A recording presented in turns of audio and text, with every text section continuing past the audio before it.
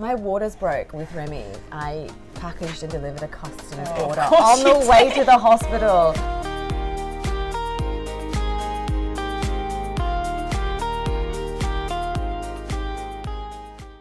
Welcome to Pwrmums podcast. I'm so happy to be joined by Tiffany Okumu from Raph Remy. I could probably go into a little bit about you, but would you mind going into a bit about you, telling us kind of who you are, where you're from, how Raph Remy started, what you were doing before? That's a really long story. How much time do you have? Well, let me start. Limitless time. Let me start. This is the Raph Remy part 1 of 5 podcasts maybe then. We'll just do the intro. Oh my goodness. Okay, well, let's keep it. Okay, first questions first. I'm Tiffany. I am the owner and creator of Raph Remy. I'm Australian and I've been living in Singapore for 8.5 years now with my husband. We met here it was like 7 years ago. Do you want to share that story again? Oh my God. Just thinking, my whole life is in Singapore. Both my boys, Raph and Remy, who the business is named after, were both born in Singapore. Raph's 3, Remy is about to turn 1 in about 2 weeks. And I mean, in terms of how the business started, this is quite a long story. Yeah. Well, I've got a short version, which is the truth is the fact that it was a hobby that just completely snowballed. Yeah, escalated quickly. Just escalated really fast. So, I mean, the whole thing for me was I was struggling really with the idea of going back to work after the birth of Raphael. Okay. So and first baby comes. First baby came. Thought of going back to work. Yes. It's like, nah. I just, I was just struggling with the fact that, there's so many moments I'm going to be missing out on. Like every mum, I think, out there has that feeling that, oh my goodness, it's something that we can't avoid. As a mum, you want to be around as much as possible, right? I mean, I'm sure that you walking or relate. talking. Yeah, absolutely. I know, all of those things. Okay. And then, I spoke to my husband about it, and then I just sort of said, I just have to start business, and it's just a matter of when and not if anymore. Yeah. And then I think it was about over like the next 2 years I was kind of just discussing a new idea every like maybe 3 times a week for that 2 years. Whilst working full time? Whilst working, I went back to full-time work when Raph was 4 months, and I ended up leaving that job when Raph was about 10.5 months. Okay. We had like a bit of a helper change situation happening at the same time. There's a few moving parts, so I felt most comfortable just taking a step back and just making sure that I was home. And then I actually, I don't know, I'm kind of going off topic, but I started freelancing. I've been a designer my whole life, my whole professional life. Anyway, so I started, doing exactly what I was doing full-time work, but for myself at home. And I was just, freelancing my services around while I was able to be there for Raph. So kind of finding the nooks and crannies of your day to get the work done whilst being a full-time mummy. Right. I bet you were exhausted. Exhausted, still am. I'm just getting better at surviving exhaustedly. Yeah. And then it was, I did that for about a year while I was still trying to figure out what it really was that I just felt like I knew I was supposed to be doing something else, but I just didn't know what it was yet, and I didn't want to rush that either. So my husband and I just said we're not going to start anything, just for the sake of it. Like it has to be something you're passionate about, and if it's not, it's not worth it. Yeah. Because you really have to treat a business like it is another baby. If you really are trying to create something, successful and sustainable that you're going to have that passion for. Exactly. In the long term. You got to you fight for your kids, right? And you need to be able to fight for your business the same way. Otherwise, you're so much more likely to give up when it gets tough and hard and face all the obstacles that you absolutely will face. Anyways, so I had my aha moment when I was pregnant with Remy, and we had just named him in utero, and there was something about Raph and Remy that just rolled off the tongue, and then I sort of thought at the same time, like, I was always struggling to find certain products in Singapore. I found it incredibly frustrating just trying to find things that were really designed for the tropical climate, you know, things that our babies feel really comfortable in, but things that are also really well designed and really modern, and so, I mean, safe and sustainability, like all of those keywords as well, like everything combined, and even down to things like packaging. Like, I'm a huge packaging consumer. Like, I buy things because of the way they look, and I feel like it's so special, especially in this time of people's lives, that it is so special. Like, it just, like, to know that women are receiving products that aren't, you know, arriving beautifully packaged to them. Like, I just feel like there's a huge missed opportunity, you know, to make that mum feel special, because it is such a special time. And I think we felt so passionate about it as well, because we had such a hard time getting pregnant ourselves. So the road to, like, conceiving Raph was, you know, really was quite long, when we ended up going through a lot of fertility treatments, you know. But it helps when I speak to women on a daily basis about things that they're going through. Like, I feel like, you know, I'm able to relate a lot. So, you know, with Remy as well, he's our rainbow baby as well. So the journey to conceiving both boys was really tough and hard. And we lost our second pregnancy, you know, fairly early on, but it was just absolutely devastating. Like, it's really difficult to put into words, but yeah, it was just one of those sort of life-changing moments. And then Remy was actually a surprise conception 5 months later, which, you know, without the use of any fertility treatments at all, it was actually quite a miracle, right? I love these stories, and people tell me these stories. Yeah, it's just insane. So that was, so it was just like really, really special time for us. And I guess it seems that you were a mum now. And you were able to use your background in design. And you saw this massive gap in the market. You had your aha moment. I saw it, but I wasn't sure that other mamas, you know, saw it too. So that's what I mean. It started as a hobby, and I sort of thought, you know, I just said to my husband, like, wouldn't it be awesome just to create some products, like, for our special baby on the way, like things that I really wish that I could find here, you know, let's just design them, and it'd be great to have the boys' names on it, like, amazing. We just want everything to be perfect, you know, when Remy arrived. So, like, I started designing, you know, things that I, you know, want to be able to buy myself, and then the sample started to arrive, and I was like, oh my goodness, like, this is special. Like, I think other mums will be interested in this. Like, that's how it just started to snowball, and then I would sort of, like, share. I actually kept it really close to my heart, like, really hidden. I didn't talk to anyone about this, even like until, I don't know, months and months went by, and I didn't mention it because it was just so personal, and it was so, like, I was just in my element. I was just enjoying it for what it was, and that it was like a special time for us kind of thing. And then yeah, I don't know, we launched the business in the end 3 weeks before Remy was born.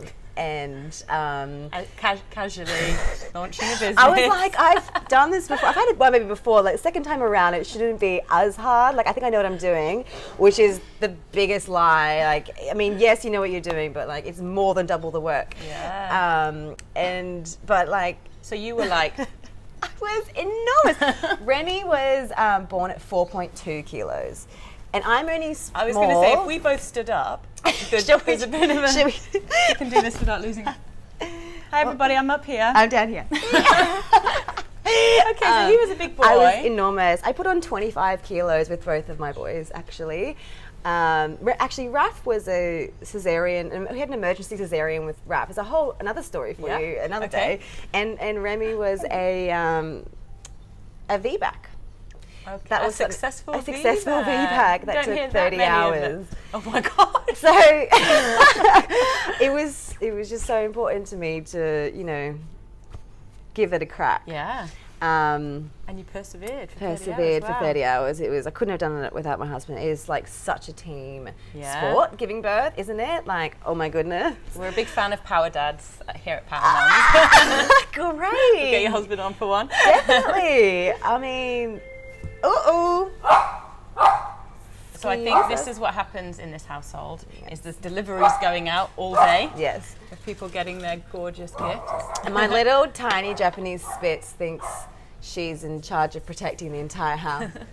And so what gave you the confidence to think, I can do this? My husband. Yeah. My husband was just like, go for it. Like, I've got your back. I've got your back. Yeah. Like, this is, and I also knew it was my passion. Yeah. I was just like, I just remember so clearly one night just being like, we had just placed this big order for like, I worked on 7 products to begin with, just placed big order, you know, to put everything into production, and we would just look to each other and went like, we're all in now. Like, we're completely self-funded, like everything that we put into the business is directly earned by myself and my husband. Like there's, so it's like a big risk that we were taking, and then we just sort of went like, let's have fun with this. Like this is, we know how good this product is, we know people need this as well. Like it's just, you're all in. Go for it. That's amazing. And then like every time I ever had like self-doubt, my husband's always there like in my corner being like, no, you got this. Like, you know, because we are our own worst critic, and like we're so tough on ourselves. Like, oh my goodness. Definitely. You really need someone in your corner just being like, no, babe, you got this. Yeah. Like, you know. What's his role in the business? My husband is, oh my gosh, he's got a full-time job. So my husband supports me when he can, which is, you know, in the evenings and weekends. And, you know, we all work around the clock in this house. There's no things as off days. There's no such things as, you know, weekends, public holidays. I wouldn't even know the difference between Monday and Saturday, to be perfectly honest. I think that's how it goes when you have a business, you know, at least for the first few years. Yeah. But in saying that, it's our passion. Like, it is my passion, 100%. And my husband, you know, he's just thrilled with how things are going, and he, you know, he's so great with, he's got such a mind for business. Like, he really can see opportunities and like help me to sort of understand how to like take a meeting or like that kind of thing. Like, speaks to me in terms of like, you know, these are the, I'm sorry, I'm getting distracted because all I can hear is Remy crying. Do you know what? This is a good time. We'll take a quick pause and then we'll come back with the babies. Okay. Hey! We're joined by a little friend who's just woken up. Look at those eyelashes. Hello. Hello. Fun fact, when my waters broke with Remy, I packaged and delivered a customer's order on the way to the hospital. Guys, that is customer service. Passion. Was it on the way to the hospital? On the way but was it on the way to the hospital? Yeah, it was actually just kind of a few streets away. We were living in Bukit Timah at the time. No, it was. But like, I'm such a, I don't know, maybe this is how you have to be when you're running a business. I was just kind of like, I can't make my customers wait. Just because I'm having a baby. Like, they're going to get, I want to, exactly. I'm going to be in labour for 30 hours, potentially. Exactly. So lucky I did drop it off. Yeah. Otherwise, that customer would have been waiting a very long time. I've actually got it on video, and I can't show you guys, but I'd be happy to show you later. That's hilarious. Yeah, Before this little such boy a came. good, funny memory. We were talking about your husband. Yes. And we were saying he does a little bit of everything. A little bit of everything. To make gets everything involved. roll smoothly. Yeah, he's very good at overseeing operations, and he's very good at Chief of Operations. Chief of Operations. He can have any title that he wants. Can he have CEO? Except that one.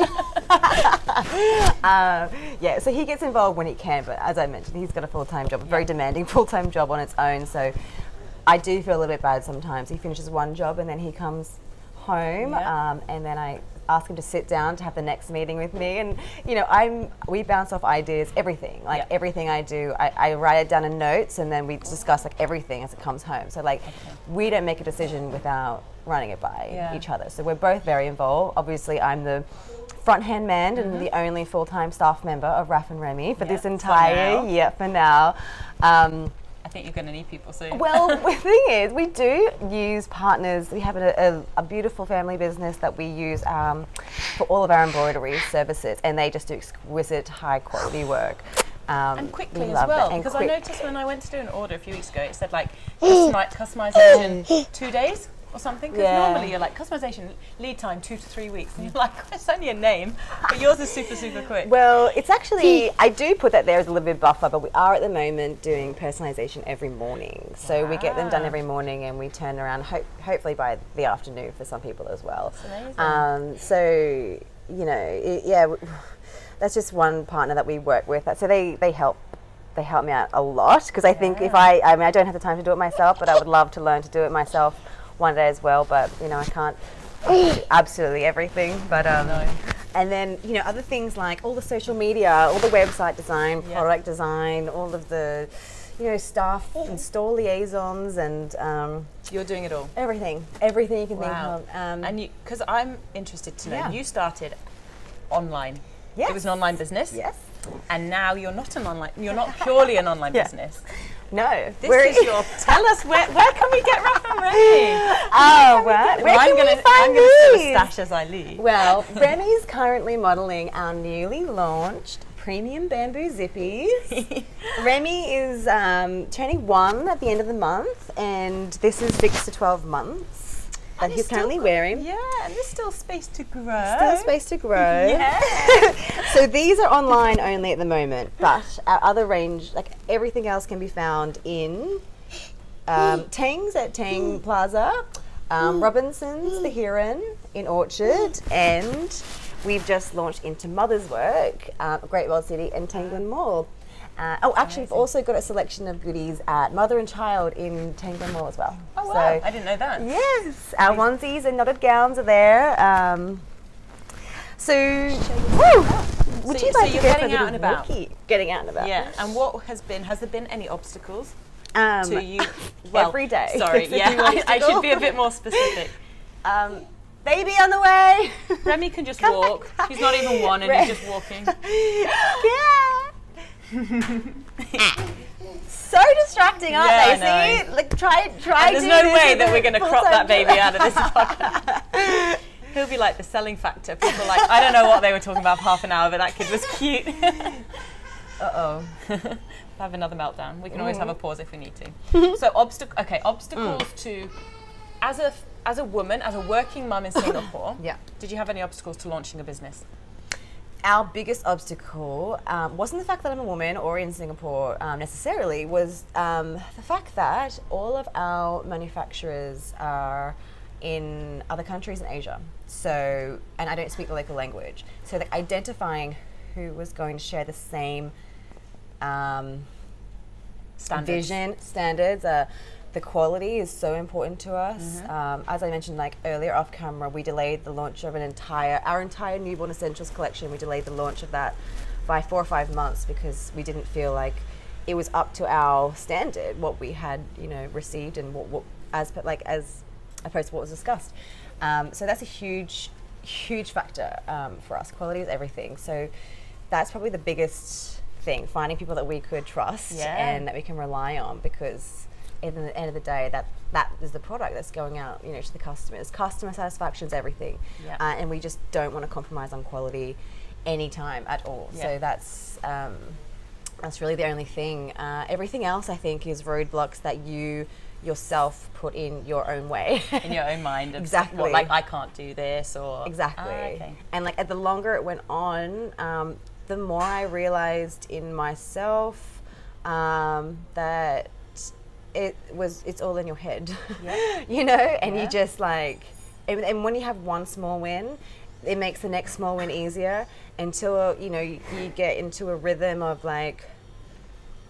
just overcoming obstacle and knowing that you can face it head on, and you're gonna have obstacles, you're going to mess up, you're gonna have everyone has to go through and deal with these things, but you just start to realize that you're in charge of it. You're just, it's so empowering, just to be I'm just going to go for the next thing because I've done that, and I'm going to go for the next thing, and why not? And you get that bit of a buzz, right? Absolutely. We were talking about podcasts. You get that buzz from doing it. You're like, oh, I want to speak to this person, I want to speak to this person, and it's addictive.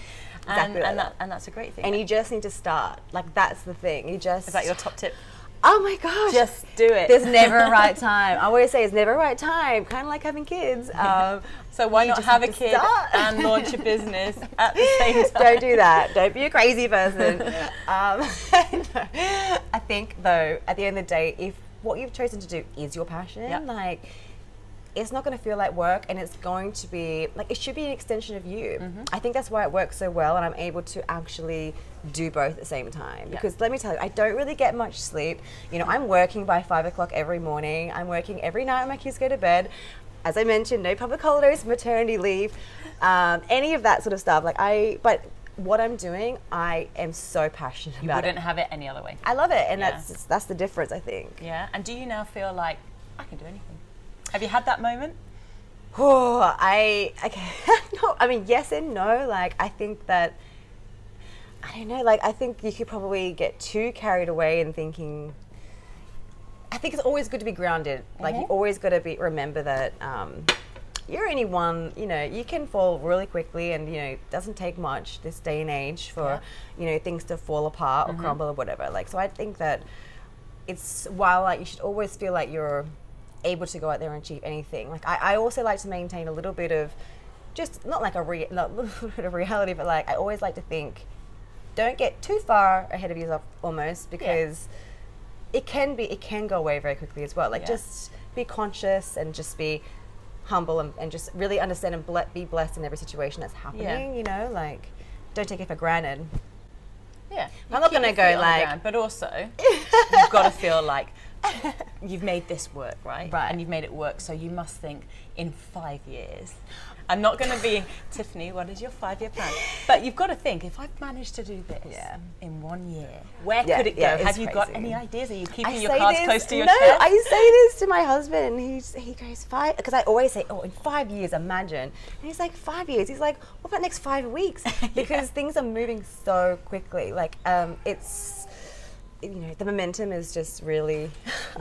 You've got to go with the flow, right? While there's the momentum. Yeah, exactly. But in 5 years' time, I mean, what do I see for the business? I mean, at the moment, our house is, you know, I store everything here. Like, everything is like here. So it's like home, it's office, it's warehouse, it's everything like that. So I think it's a gorgeous house. It's pretty. It's pretty. And then, in 5 years, I think I'll definitely have a warehouse. Yeah, okay. I would definitely love to have. You mean you want your guest bedrooms back? Selfish me. I would love to have a group of really awesome people just like working together in Singapore to distribute everything around the world. Like, I would love to keep it close, and I would love to keep it home, because Singapore is our home. As opposed to, you know, outsourcing that in another country for, you know, I mean, and that can happen. Who knows? It can happen, I guess, because for you, because it's all grown from yourself. To then give that to someone else. I'll say the customer service. How will I word this? Tiffany's customer service is second to none. If you ever have a question about her product, she's on it.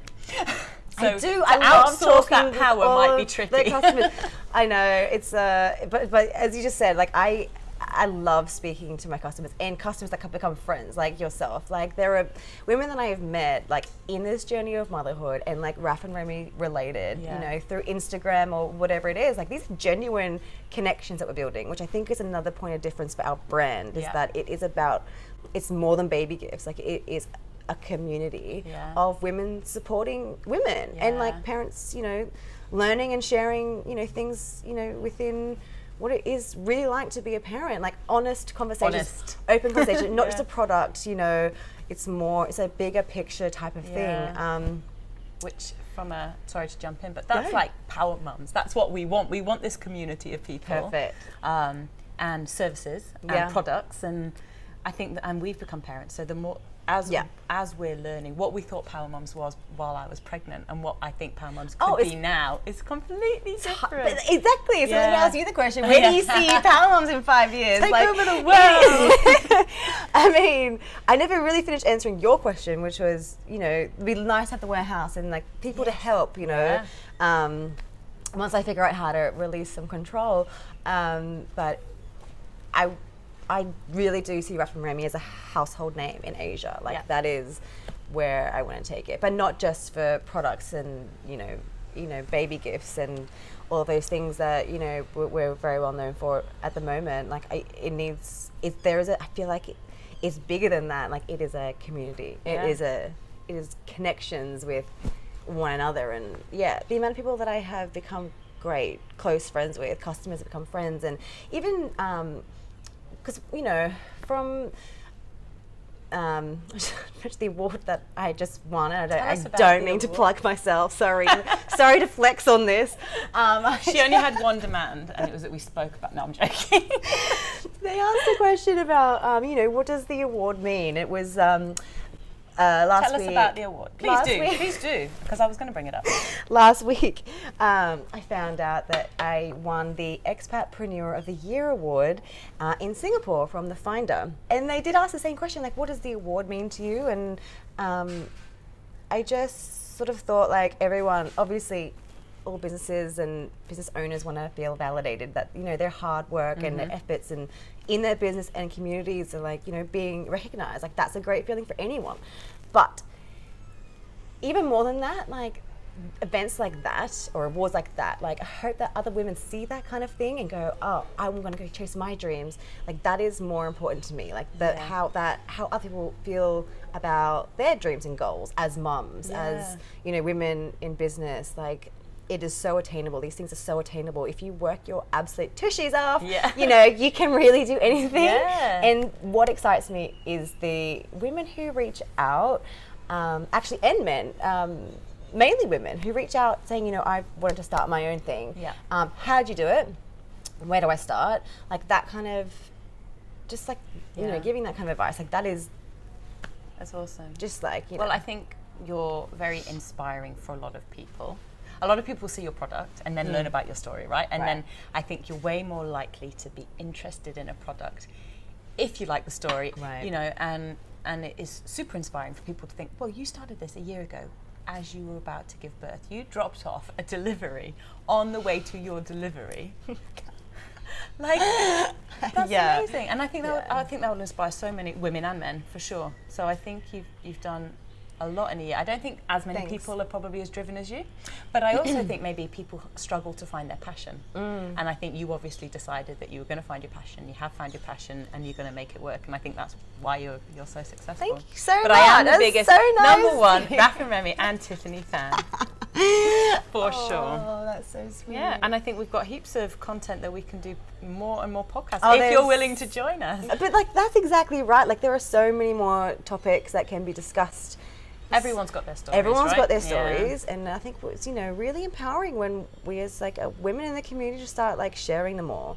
Because I mean, I just recently posted about my sister's latest, my number 4 was born. Yeah, she's number 4, born at 30 weeks, and it was just like a really touch and go situation, and they both. We nearly lost both of them after a placental abruption, which is something that I'm learning about now. I didn't know about. It's something that causes a lot of blood loss. A lot of blood loss. She lost half of her blood in her entire body and had 2 blood transfusions. You know, mum was nearly lost, and baby was nearly lost, because that usually kills baby straight away, and they swallow blood and all that kind of thing, and it was really, I mean, a miracle. It's an absolute miracle. There are things that like I'm learning about premature babies, about, you know, things like, you know, complications that I never experienced, and that's, you know, really, I would love to be informed the next time it happens, like for, you know, someone else, like just by sharing stories and conversations and being open, honest, and that kind of thing. And, you know, but, you know, when it comes to like cesareans, VBACs, miscarriage, fertility, been there, and like that is, you know, just sharing these stories with other women, like everyone, it just provides so much healing. I feel like, you know, I think it's very therapeutic, and I think it's very for someone going through that situation that might look at you and be like, Tiffany's got it all together, you know, like Tiffany's got this busy, she's got these gorgeous kids, you know, and they wouldn't know your struggle. No, but to hear your struggle will be empowering for them and healing for them. And I think it's so important. Well, as Pwrmums, that's we want to talk about stuff. We want Real to have stuff. like a no holds barred kind of approach. Right. Of course, within reason. Like we don't want everyone. No, I want to know about every little itty gritty detail. You're going to start doing like, I want you to talk about this. Oh my goodness. But you know, I remember when I was first going through the issues, I wasn't able to get pregnant, that kind of thing. Like I thought that I was unnormal. Like I thought something was wrong with me. Yeah. Like, and I didn't know. I never really heard. Like I've literally just posted about this, so it's fresh in my mind. Like, you know, I wasn't really aware of women struggling. I didn't like to get pregnant. Yeah. I never knew. There are so many things I feel like we're not taught. And so many things that people feel ashamed to speak about. So you don't hear, you know, the hard stories You from hear people. of the people that left it until their mid-40s and then struggled. Don't hear about the people in their 20s and 30s that have nothing physically wrong with them but can't get pregnant. Exactly. And I know myself, I know people that, you know, a handful of people that's affected. This is it. Once you start talking about opening up, then everyone starts going, oh, hang on. I want to talk to you about this. Like it's so common. Yeah. And this is what started to make me feel not better, but like not so isolated. Was when I was like, oh my gosh, this happens.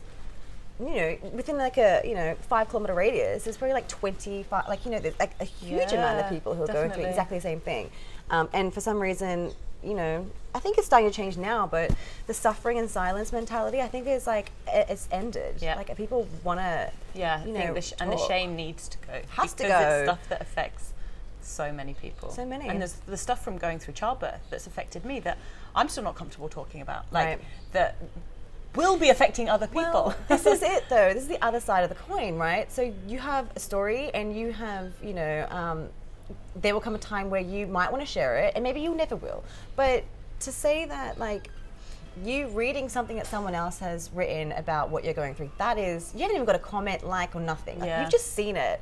And I'm sure that has touched your life in some way, right? Yeah. That's what I mean. It hasn't always got to be like because not everyone is, I'm quite confrontational, like, I'm quite like, I don't mind putting myself out there, you know, but not everyone's like that, and that is so fine. But I am very aware that that happens, you know, quite often as well. You know, but it's just a matter of, you know, some people will read and see things that are, you know, being said and discussed, and they'll take away exactly what was needed without that person ever knowing. Do you know what I mean? But so to give a bit of, we're basically saying knowledge is power. So as long as the information is out there in a variety of ways, it will reach somebody, and it will reach somebody that needed to hear it. That's exactly right. Yeah. Yes, exactly. Boom. Okay. Boom, mic drop.